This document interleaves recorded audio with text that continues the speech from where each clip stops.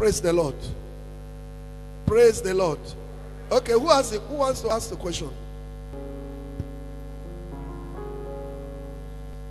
Okay, from Cameroon. Is it the same brother Peter I was talking about? Shalom Church, Pastor, your teachings have set me free from doctrinal imprisonment. He said, and due to your teachings, my eyes of understanding are now open.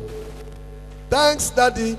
I wish to ask, what is the difference between heaven and paradise? And is heaven partitioned into realms? If yes, please help me with it, sir. And what does 2 Corinthians 12:2 imply? More grace, Daddy. The difference between heaven and paradise, according to the scripture, paradise is the waiting place, the resting place of the saints before we will come down here to rule for 1,000 years. Anyone that dies now, you are resting in paradise. Paradise is a place, it's a name given to the place of rest. Rest. But heaven, amen, heaven is a realm. Heaven is a name given to spiritual realms, the realms of glory. And why we call it realms is because Apostle Paul spoke about the third heaven. So if there is the third heaven, then there is the first heaven, there is the second heaven, and then there is the third one. So I believe some try to break it down, and try to attach some physical things to it, but I believe they are all realms of glory. For God's dwelling place is also referred to as heaven. But this dwelling place of God, wherever he shows forth his glory, they are in realms. So it is the place of the various realms of the location of God's glory. And then 2 Corinthians chapter 12 verse 2. Can we read it? He said, okay, it's the same place. I have quoted that already. I knew a man in Christ about 14 years ago, whether in the body I cannot tell, or whether out of body I cannot tell, God knoweth. Such an one caught up to the third heaven. So I think I've explained that. Yes, your question.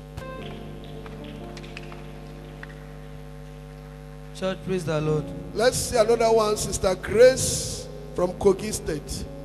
Shalom, sir. Please, I need a clarification. During this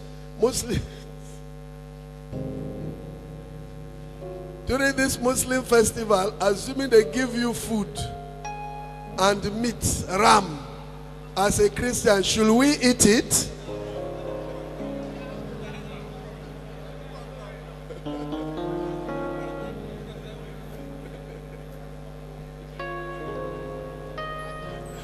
Praise the Lord. I think I've answered that before. Amen. Now, 1 Corinthians chapter 8, from verse 1. Now, as touching things offered unto idols, this is what Apostle Paul says. We know that we all have knowledge. Knowledge puffeth up, but charity edifieth. And if any man think that he knoweth anything, he knoweth nothing yet as he ought to know. But if any man love God, the same is known of him. As concerning therefore the eating of those things that are offered in sacrifice unto idols, we know that an idol is nothing in the world, and that there is none other God but one. For though there be that are called gods, whether in heaven or in earth, as there be gods many and lords many, but to us there is but one God, the Father of whom are all things, and we in him, and one Lord Jesus Christ, by whom are all things, and we by him. Howbeit there is not in every man that knowledge. For some with conscience of the idol unto this hour eat it as a thing offered unto an idol, and their conscience being weak is defiled. But meat, food, generally commended us not to God. For neither if we eat are we the better, neither if we eat not are we the worse. But take heed lest by any means this liberty of yours become a stumbling block to them that are weak. For if any man see thee, which has knowledge, sit at meat in the idol's temple, shall not the conscience of him which is weak be emboldened to eat those things which are offered to idols? And through thy knowledge shall the weak brother perish for whom Christ died? But when you sin so against the brethren and wound their weak conscience, you sin against Christ. Wherefore, finally, if meat make my brother to offend, I will eat no flesh while the world standeth, lest I make my brother to offend. So, Apostle Paul is saying there's nothing wrong with it. The only thing wrong with it is if a brother believes it is wrong by his understanding. And such a brother, before God, he is weak as far as knowledge is concerned. So the only reason you will not eat before such people is because they are there. But Apostle Paul say, while they are there, don't eat. But if they are not there, what can where chop them? God bless you. Yes. Shall praise the Lord. Uh-huh. So when I was reading this book by Raymond Jackson, he was talking about some of the beasts that appeared in Revelation chapter 12, from verse 1 to 7. Chapter 12 or chapter 13? Sorry, 13. Chapter 13. Thank you. From verse 1 to 7. I wanted to know the significance of those beasts and where they stand out and actually where they fulfill the scriptures in the world we are living today. I preached the sermon series on the book of Revelation. Please go and listen to it. If I start this one, we'll not go close. We'll not go pray today. There are two beasts there. Yes, sir. One out of the water. Correct? Yes, sir. Answer me. Yes, sir. The other one from the earth. Yes, sir. Now, by the description there, the one from the earth is America. Yes, sir. The one from the water is in Europe. It's in Rome. Yes, sir. They are the two beasts. Yes, sir. Thank you. So please, I want to confirm whether a woman can wear trousers in a working place. After working, then remove it and go back to Like we are working where? as in a working place. Like which type of work? In a hospital. Hospital. Yes.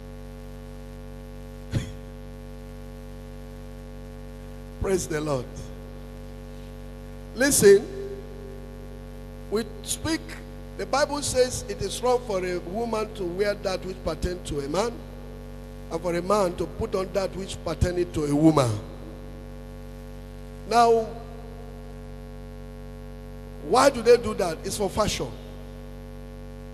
Why will you wear trousers in the hospital? If somebody in the military, a woman in the military, wears trousers by the nature of their job, or a woman mechanic, woman engineer, the nature of the job, she has to climb some places, you know, that's understandable. You know, that is not for fashion. But to wear trousers for fashion, God is against it. God bless you. Please, sir, they said it's uniform. Uniform in the hospital. Yes, sir. To wear, is it for in the theater, operation theater? It's just their uniform they used to put on. Nurses' uniform. Well, these are some of the things.